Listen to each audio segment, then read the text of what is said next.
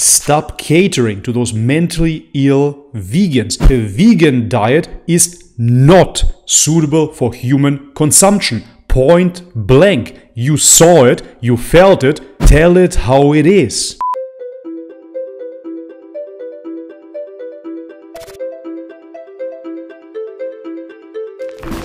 Alright guys, welcome back to the channel. If you're new, my name is Bobby. Guys, today we're gonna react to Jon Venus' latest video, Health Changes After Eating Meat and Animal Foods. Wow, didn't see that one coming.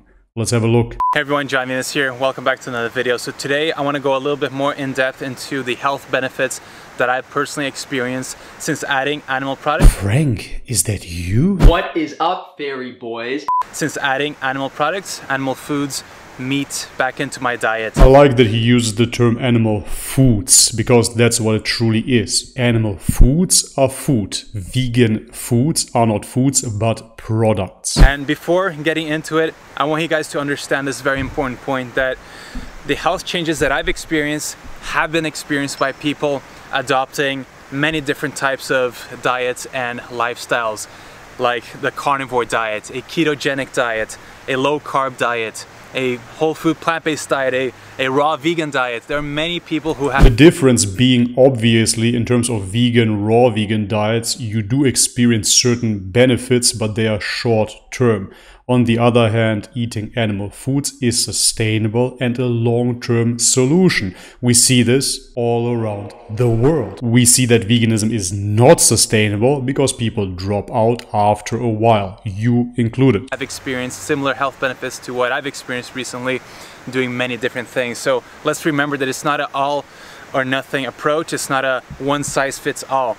And the best we can do is try to figure these things out for ourselves, try to get help from professionals, get blood work done, test your microbiome. Trust the experts. I really don't understand why you keep a liberal, open-minded approach if you experienced it on your own body. Now you see it, now you know what works and what doesn't. Why do you think people have been eating meat forever? Why do you think there hasn't been one vegan civilization? It is simple, it does not work and you felt it. Stop trying to cater to everybody and spread the message of healthy eating, which is obviously including meat. Check for gut bacteria. All these things is going to be helpful to pinpoint what the root cause of your health issues is going to be. I'm not going to try to go into diagnostics or symptoms too much. I'm just going to go through my personal experience, what I've experienced, but just know that everyone is different. Yeah, everybody is different, but how different? How different is a cow from the other? How different is a dog from the other? Of course, we have specific needs because we are humans. However, biologically speaking, we are humans. And that's pretty much all you need to know. Therefore, there is a species-specific diet for the human. Very, very simple. You cannot reinvent the wheel and try to feed the human species something that is not suited for, aka plants. We'll say was the biggest shift was my cramps. So I talked a little bit about this before, but my body cramps were off the charts, unusual. And no matter how many minerals I was adding in, how many whole foods with, magnesium, potassium, adding in sodium, zinc, all these things, it didn't really help my cramps go away. In fact, it got worse. And I couldn't even fold my arm up like this or stretch my neck up like this without getting a cramp. It is, as always, an absorption issue. Vegans will tell you, plants have protein too. It does not matter what they have. The question is, can you absorb it? In 99% of the cases, you cannot. Beta-carotene. Beta-carotene is beta-carotene. If you can convert it into vitamin A, that is a totally different question. The same applies to the minerals. Just because you find certain minerals, certain forms of minerals in plants, does not mean you will absorb it. My throat area or my bicep and forearm area, which is really debilitating because once you get that cramp, I'm not able to lift things. I'm not able to carry my kids. So in the beginning, when I got back to eating animal foods, I added in some oysters or mussels and some eggs, and just a small amount. And essentially, a week later, my cramps were gone for the first time in a very long time, many years. And looking it up, trying to figure out different things, I couldn't pinpoint a reason to why that might be the case. Because I was getting all the minerals, I was supplementing with B12, all the things that you might potentially be getting less of. Yeah, but yet again, you've been supplementing. John, I've been supplementing. We've all been vegan, we've all been through the same rabbit hole. The point of the story is you're still lacking nutrients on a vegan diet. How about cholesterol? How about vitamin B12? How about vitamin D3? How about carnitine, etc., etc., etc.? We find out now, science shows, that we need a certain combination of minerals and vitamins in order to support healthy metabolic function. For example, it's not only enough to have calcium in order to have healthy bones. You need vitamin D3, you need vitamin K2, and you need everything balanced out in the right ratio at the same time. That is the point. This is why supplements will always be only an additive. They will never replace real foods. Real foods, on the other hand, come in the perfect ratio. You don't have to mix and match, combine rice and beans. You don't have to do any of that. If you drink raw milk, for example, it's the whole package. It comes with all the vitamins, all the minerals, all the enzymes, everything you need to rebuild your body. It is absolutely beautiful. Stop catering to those mentally ill vegans. A vegan diet is not suitable for human consumption. Point blank. You saw it, you felt it, tell it how it is. When eating a whole food plant-based diet. And so, still to this day, I cannot pinpoint exactly what it was that caused my muscles to cramp that bad and what it was in the oysters, the eggs that made the cramp go away all of a sudden for the first time in many years. The second extremely important thing was joint pain, especially around my the connective tissues between my forearm and biceps and elbows as well. And so that was really disturbing because it was a constant pain. And it was on both arms, and it didn't go away. It made lifting and carrying the kids really painful.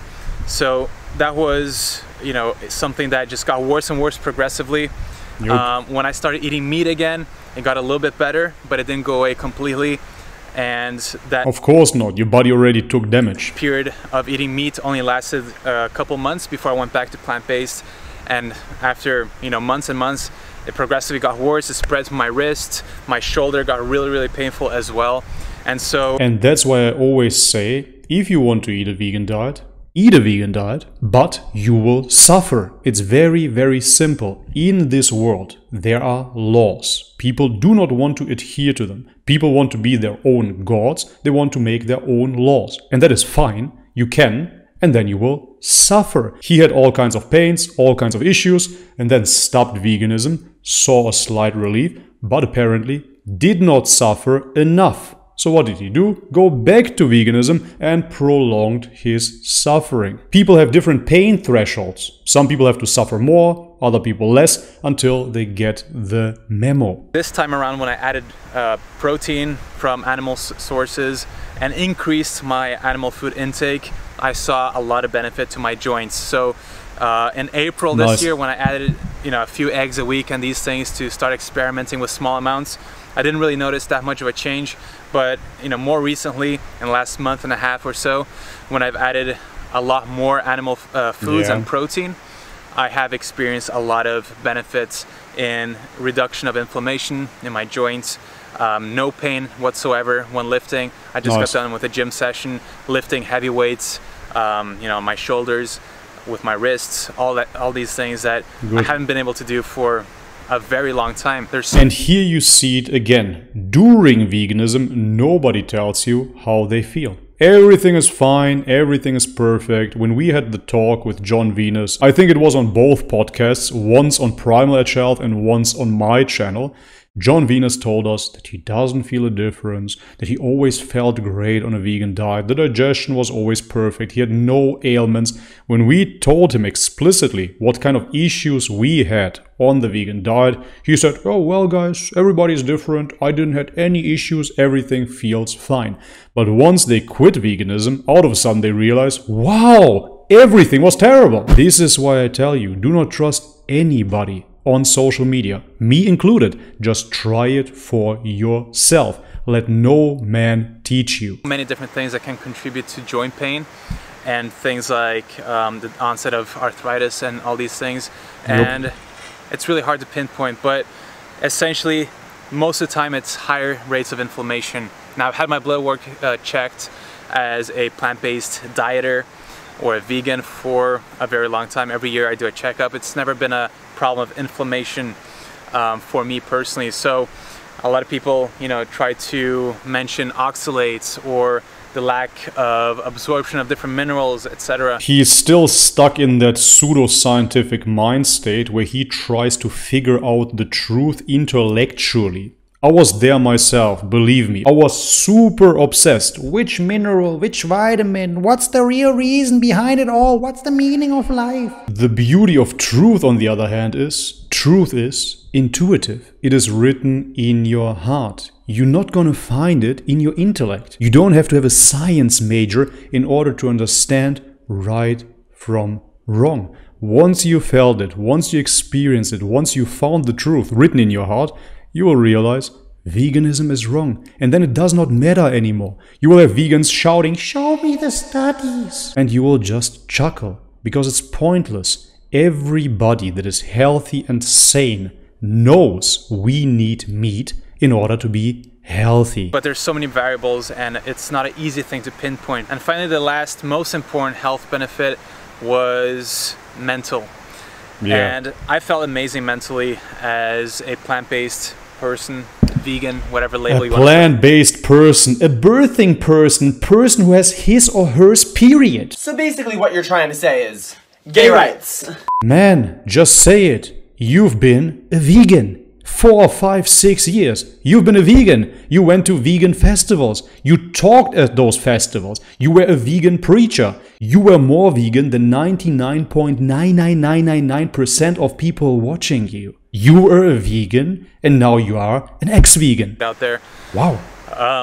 But once I started seeing things that didn't match what I thought was going to happen by eating this way, in myself and other people that I know personally in life, you know, it changed many things. It was an identity crisis because I identified as a vegan person that was eating this way for ethical reasons. I'll rest my case. Why do you now cater again to the vegans and call yourself a plant-based person? Compassionate reasons.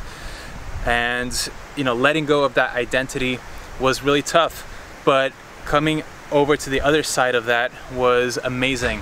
A lot of you know, lessons learned about myself, and one of the biggest things that it made me was a more compassionate human being.